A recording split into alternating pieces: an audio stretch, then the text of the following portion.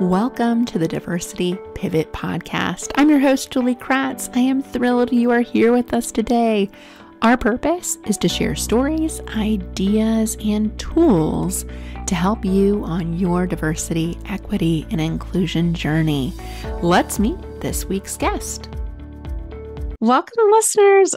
We have a very special guest this week. Kenji Yoshino is the Chief Justice Earl Warren Professor of Constitutional Law at NYU School of Law and Director of the Meltzer Center for Diversity, Inclusion, and Belonging.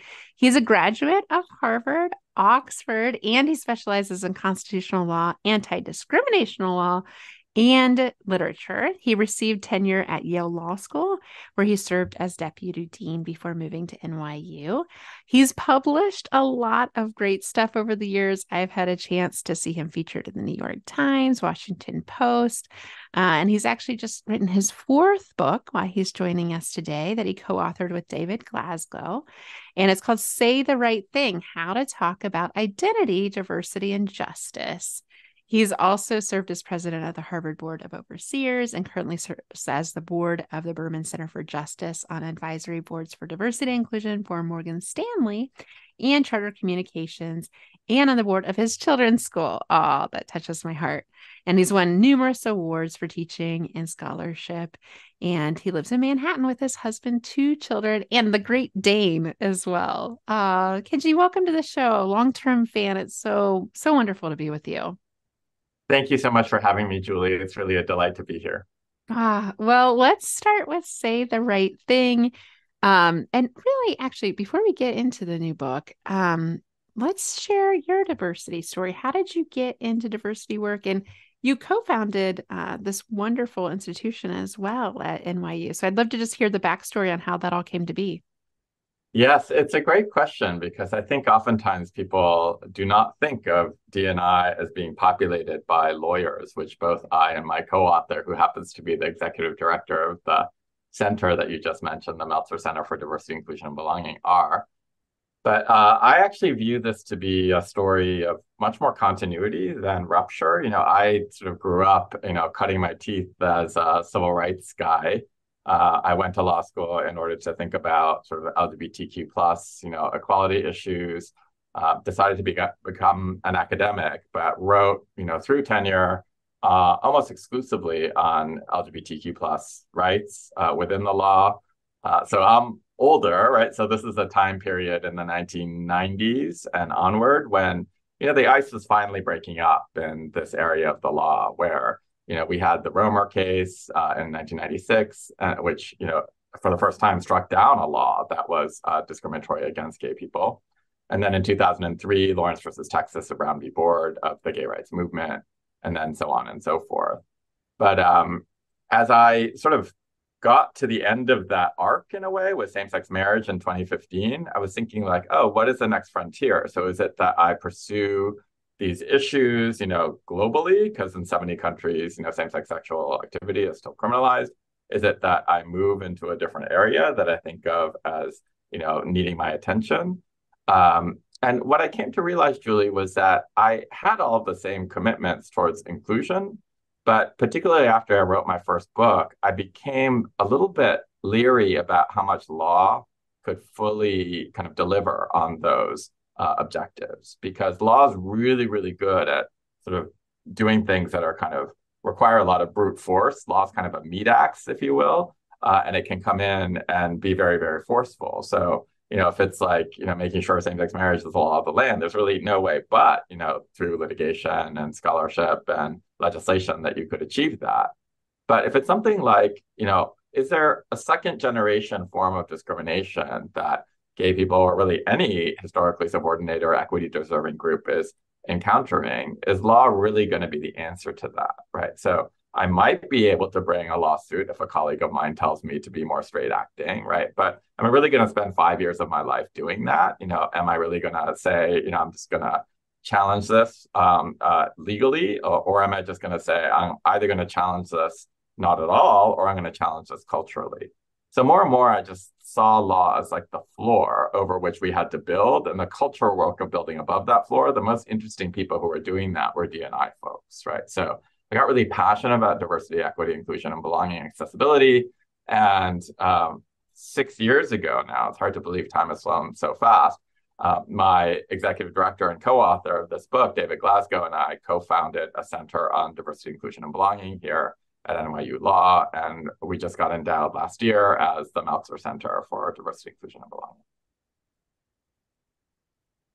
Awesome. That's awesome. Yeah, what a cool story. And you've been writing books about diversity for some time. How I got introduced to your work was through a mutual ally and colleague of ours, Jennifer Brown, whose podcast you've been on many times. And we're always happy to send people a Will to Change is a great podcast out there for DEI.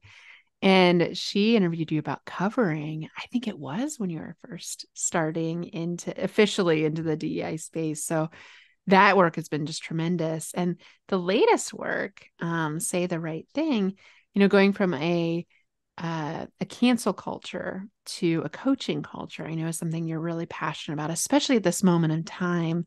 When I got to think, Kenji, you've probably been writing this book and putting it together for years, but what a time for it to come out when we're so polarized and we're so willing just to say somebody's a bad person because they made one mistake. And what a mistake that could be for all of us. Tell us more about the inspiration for this latest book. Yeah, again, thank you for the question. We started writing this book because so many people came to us and just said, I want to be an ally, but I'm terrified that I'm going to say the wrong thing. And I'm terrified they're going to hurt someone they care about, but I'm also terrified that I'm going to get canceled and suffer some punishment. And so therefore, I'm not going to step into the allyship space at all because a better, more self-protective course for me is going to be just silence, right? And as you and I both know, Julie, that silence is no longer really being construed as neutrality, right? It's being construed as complicity in an unjust status quo, right? So, I think those individuals who remain silent feel the costs of their silence, but they think that the costs of getting canceled are so much greater. And so when we looked at that, David and I both thought, it's not that we have this kind of unnuanced view of cancel culture, right? We do think that cancel culture can be appropriate in certain circumstances, so that if someone is a repeat offender and is engaged in egregious behavior and doesn't want to get better, then, we're not, saying that cancellation is never appropriate for that kind of a person. But that's really not the vast majority of us. The vast majority of people we encounter, even people who are skeptics of the D&I project, are people of goodwill who are trying to get better, but who are just not being given the tools to do that. So our two complaints about cancel culture are, first, that it is so indiscriminately punitive and it just goes from 0 to 60 so quickly.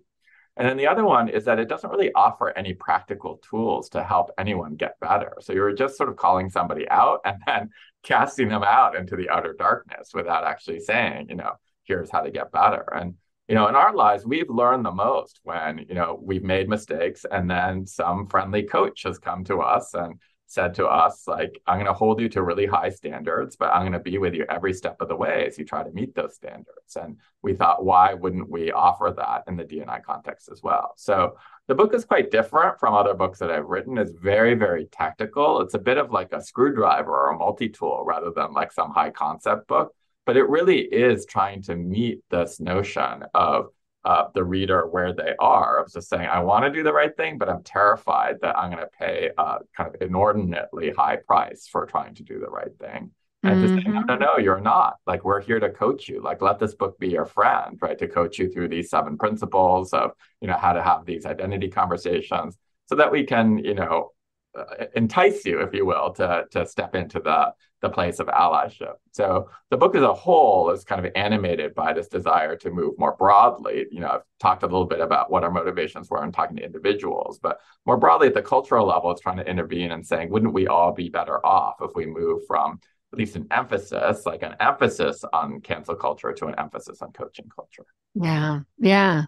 So true. I mean, I think about my childhood experiences making mistakes. I learned not to make that same mistake again through someone coaching me. I mean, why would we just write somebody off for making one mistake when that's how our brains learn and grow to be better? So I agree. And I love that you use a scale in your book. So I think this is something that's missing, because when I talk about this, especially being a white person in allyship work, I have to be really careful because I know how it can come across as like, oh, great. Now you want to forgive everybody that's like done all this terrible, racist, sexist, fill in the blank behavior. It's like, no, there's a process, a scale, as you have in the book. And I love how you labeled it red, yellow, green. Like there are some things that just are a little nuanced that people just maybe need a little tweak on, right? We adjust our coaching approach. There's some things more yellow where it's like, it's probably a tremendous learning opportunity. And then you got the red where this might be so egregious or repeat behavior that maybe they don't want to get it. But we know that's such a small percentage of people. Most people want to get it. They just don't get it yet.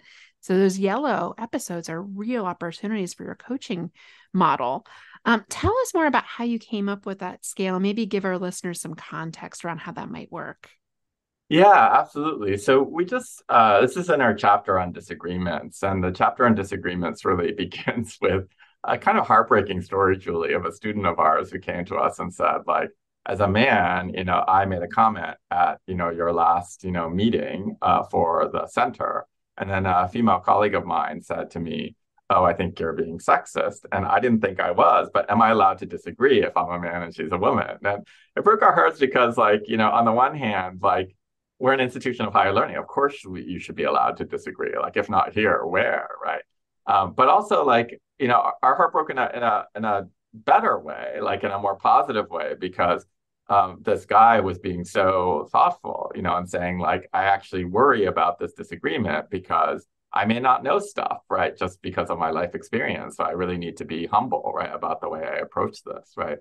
And so, in thinking about this, we thought, like, we definitely want people to be able to disagree. Like, if the only options are like remain silent or like roll over, then no one's going to want to be like an ally for very long, right? So sometimes I have to just be able to disagree and say, I don't think that's right, but even on an issue of identity or D&I.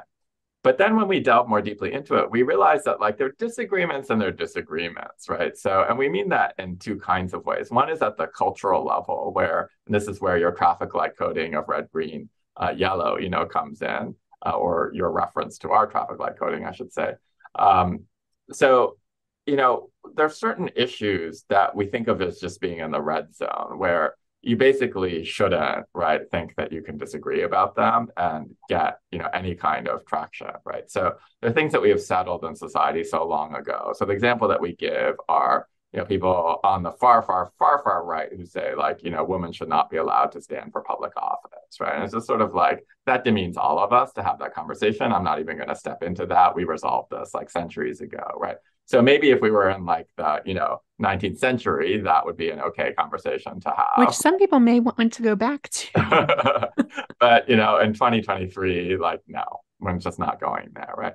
And then we thought at the opposite extreme, there are these green conversations, right? Where if you and I, staying on the gender issue, like, are having a disagreement about whether gender quotas are appropriate, right? We think that that is fully on the table because you could actually be a total progressive and think, like, gender quotas do more harm than good. And then we would have a debate about what other countries have done, what quotas have done, and why our own country has an allergy to quotas that's based on race, right? Because race is our foundational example of, civil rights and inclusion. And that may actually have, skewed the way we think about quotas more generally, right?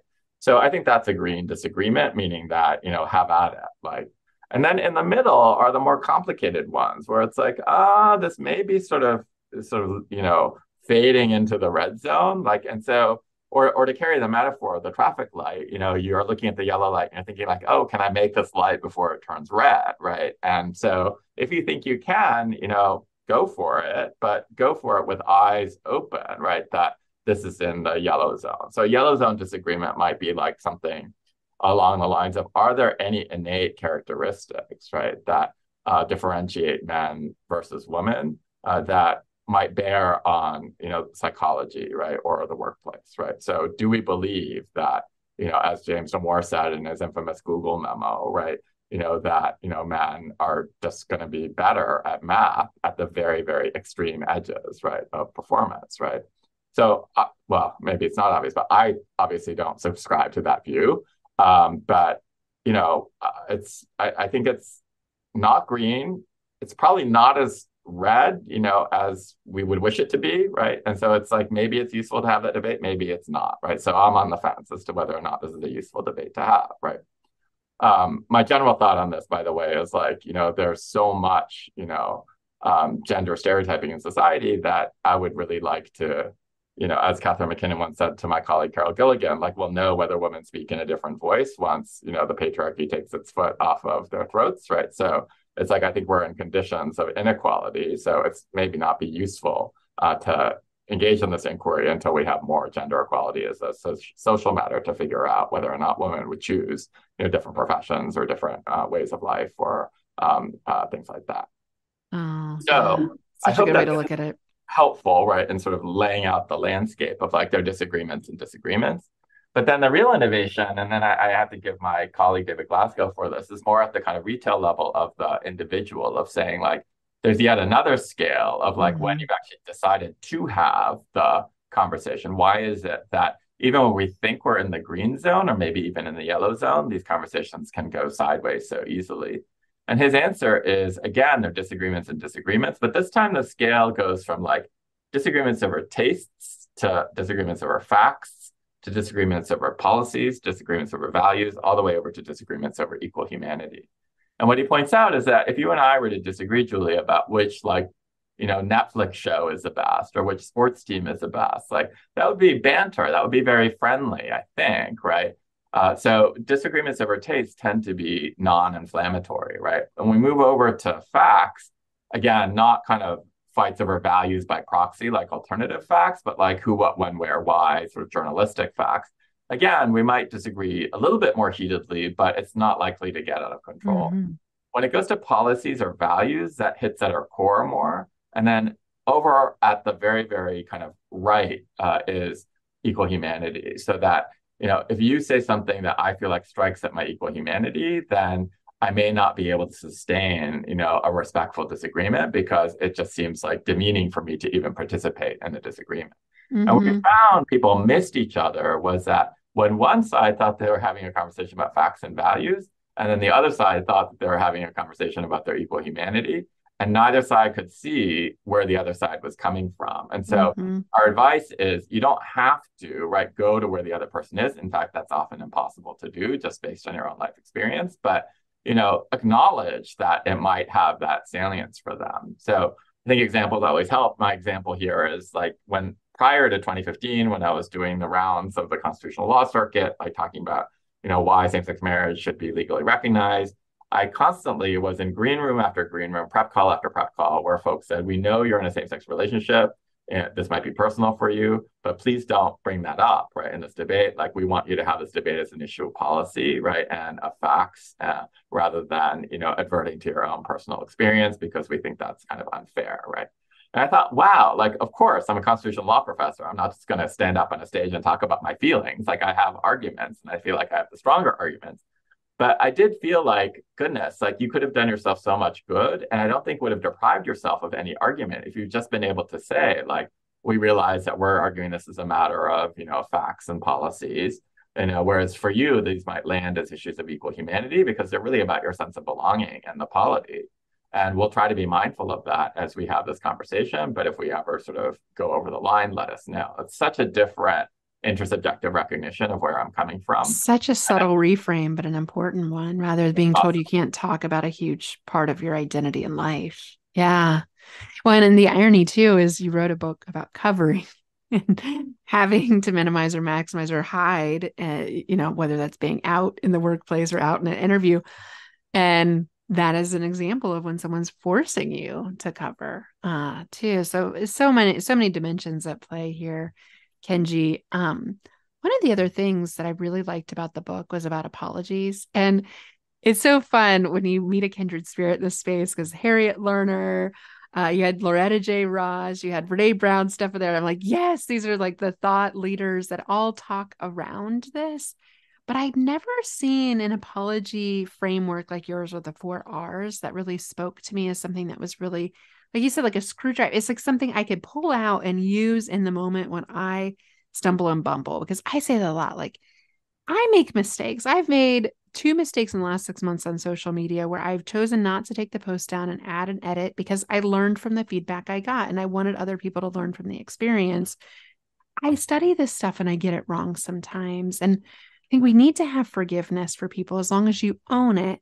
But apologies go south real quick because it's like, the ifs, the buts, you have all these great words they use to describe why they don't land. But people think they're apologizing and it's still not enough, right? So when you make a mistake, as hopeful allies, everyone will. It's about how do you apologize in a very meaningfully respectful way.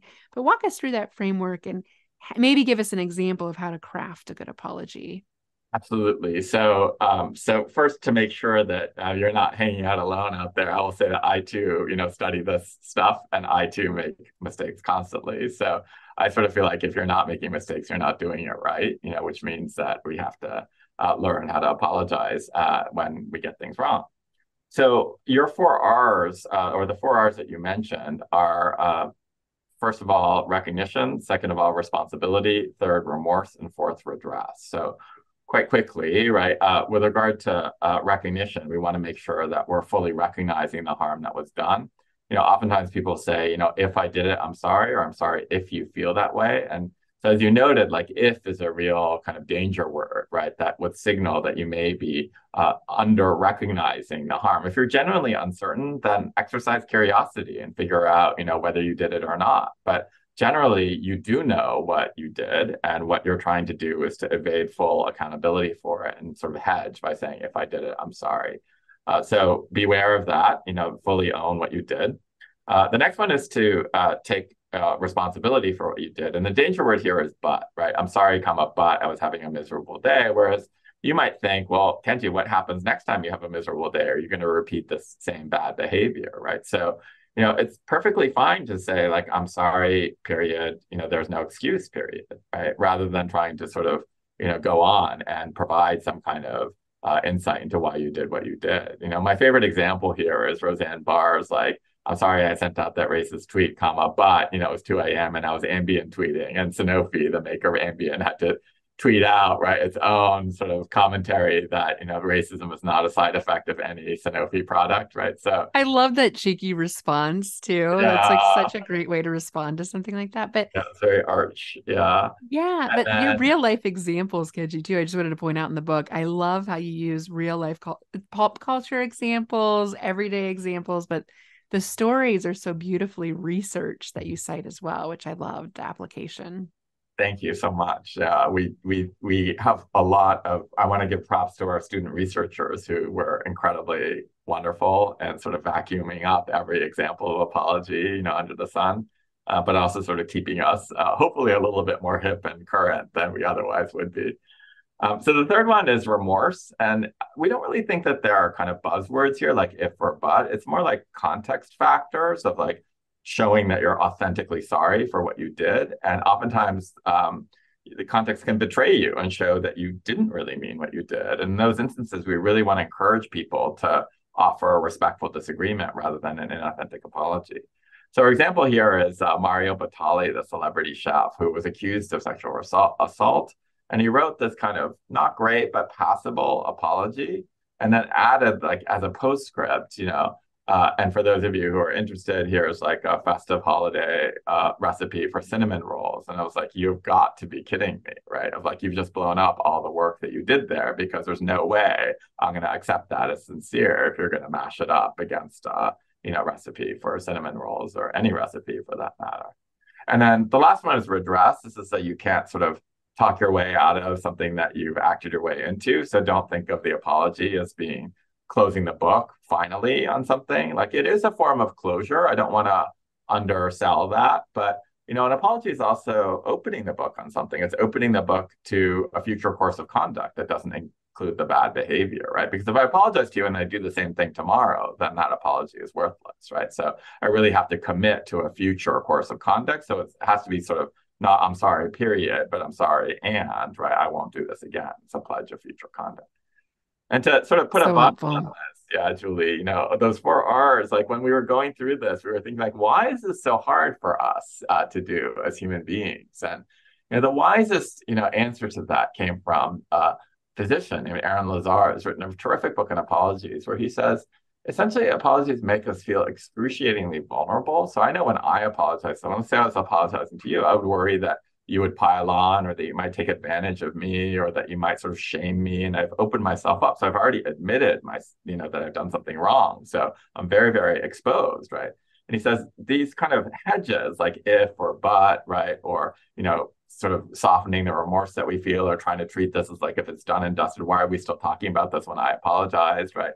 All of those hedges that fail the 4 Rs are just attempts to protect ourselves. And what he says is, when you try to, that's a very human impulse. It's a lovely kind of humane view that he offers. He says it's a really human response, but be careful, because it's not a productive one. Because in fact, you will succeed at neither objective if you hedge your apology in that way. You will neither authentically apologize, nor will you genuinely protect yourself, because the person will just reject the apology, and then now you'll have to apologize for having rendered like a half-baked apology, right? You have to apologize more times. Exactly.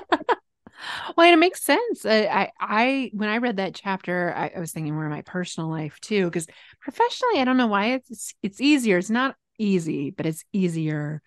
Personal life, it's like, oh, and you like just like, and I was like, oh, just keep in the professional context, Julie, because like it's like the fear of being ostracized or like outed, I think, is like a deeply primal human thing, because we're meant to survive in groups. And so I could see how an apology saying I was wrong could be a cause for being canceled, to use your words, and being out on your own. And that was one of the most dangerous things that a human being could have experienced. I mean, still today, loneliness is such a sad outcome for folks.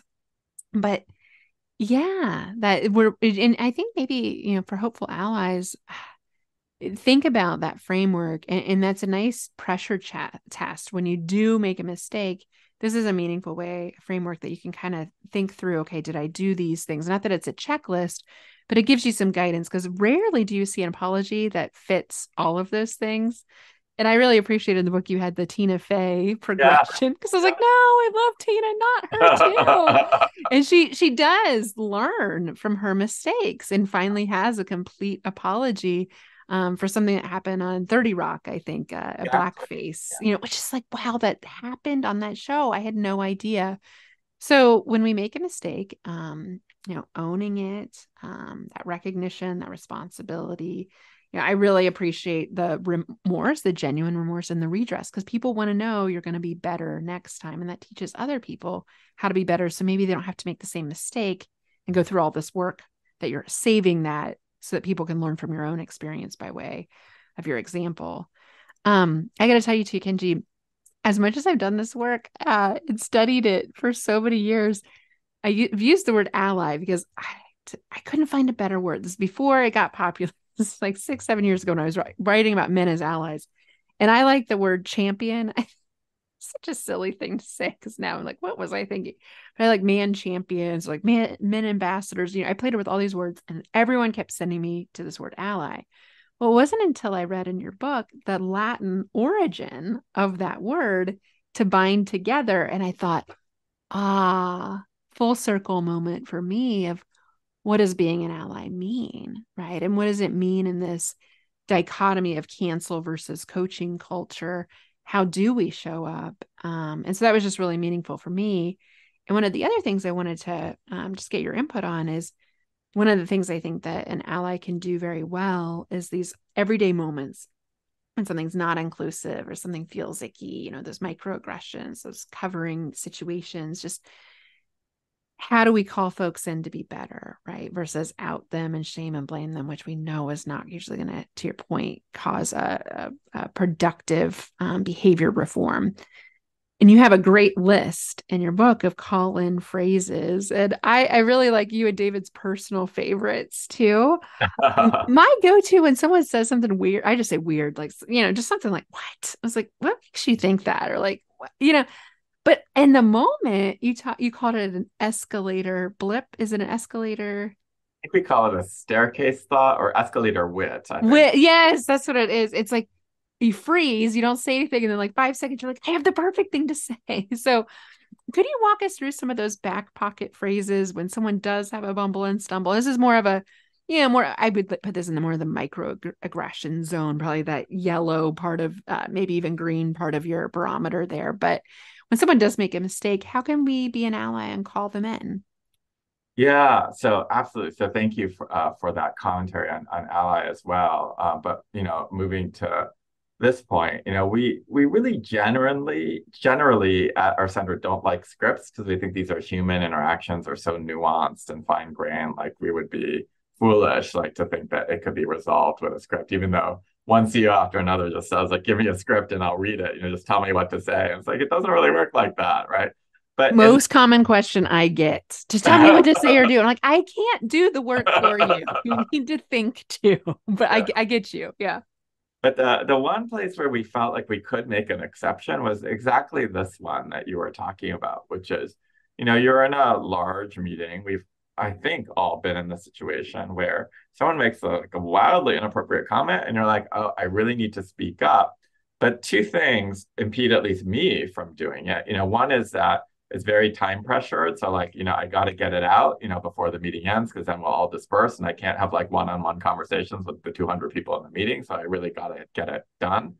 But then the other one is, it's not just the clock is ticking, but that if I say the wrong thing, it could really be adversarial, right? That, I am sort of criticizing somebody else's comment, right? And so how do I do that in a way that sort of doesn't put their back up? So I'm very sort of careful about trying to find the right form of words. But as I do, just as you said, the clock runs out, we all disperse, and I think of exactly the right thing to say, what the French call the pensée de l'escalier, the staircase thought, not in the room where it matters, but in the staircase outside of the room. There's a whole Seinfeld episode based on this, right? Where George Costanza thinks of exactly the right comeback. Oh, that's so good. I mean, it's so practical. Like this happens a lot to people. Yeah. Yeah.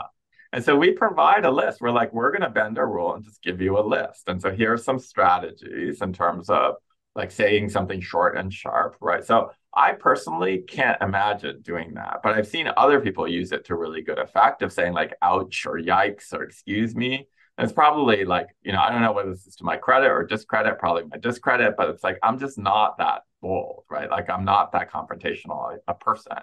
So I like, look down our own list and I go to something like educate, unsurprisingly, as a professor. I say, like, I see things differently. Could I explain my perspective? Right. Or there's another one that I love that is very Loretta Ross that says, affirm the person before you criticize the conduct. Right. So I really believe that you're an inclusive person, period. Right. That's why what you just said really surprised me, or therefore I was surprised, when that comment came out of your mouth. Right. And so that kind of primes people's egalitarian self-conception. It sort of lowers their identity threat, right? Because, you're not saying they're a terrible person. To the contrary, you're saying they're a great person. And then you're calling out the conduct as being inconsistent with that, with the nature of the person that you're describing. So we have a sort of laundry list of strategies and then some examples of each strategy. And the thought is not choose the ones we chose. Like to the contrary, it's like choose the ones that work for you and that would feel authentic coming out of your own mouth. We're diverse with regard to our temperaments, as with everything else. But the kind of challenge is, it doesn't matter which two, but like find two responses on this list that would feel natural coming out of your mouth. Memorize them, put them in your back pocket, because the likelihood that you'll be able to play those cards on the table is much greater, right? If you have them ready to go, right, in your back pocket, right, so that you can play the card in the room where it matters rather than, waiting until you hit the staircase outside that room. Yeah, yeah, so good.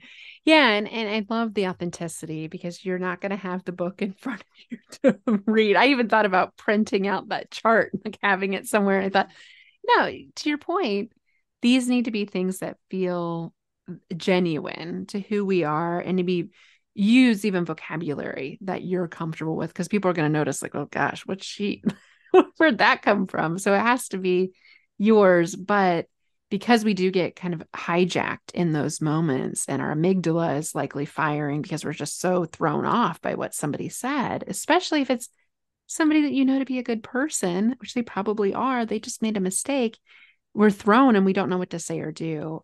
So I always appreciate those phrases to use in the moment.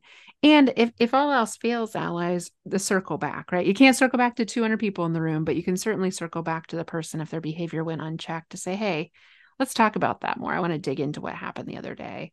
and make sure that they're held accountable, because letting somebody off the hook is letting them do it again too.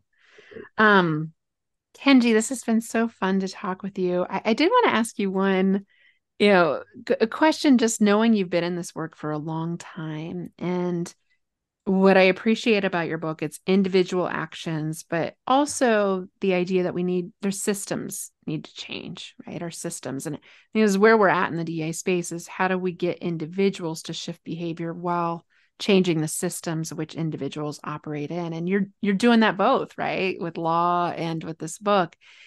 What do you wish for? If you could wave a magic wand and the DEI space was somehow better, what would make it better? What would you wish for to change? Wow.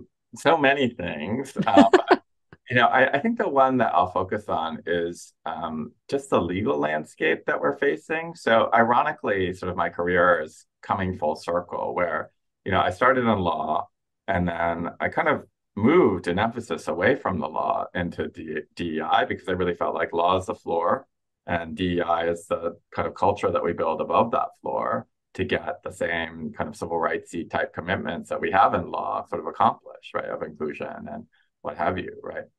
But, with legal developments like the pending Supreme Court affirmative action case, other pieces of legislation that are kind of erupting all around the country, like the Stop Woke Act in Florida or the anti-CRT initiatives, that are popping up, in school districts, around the nation.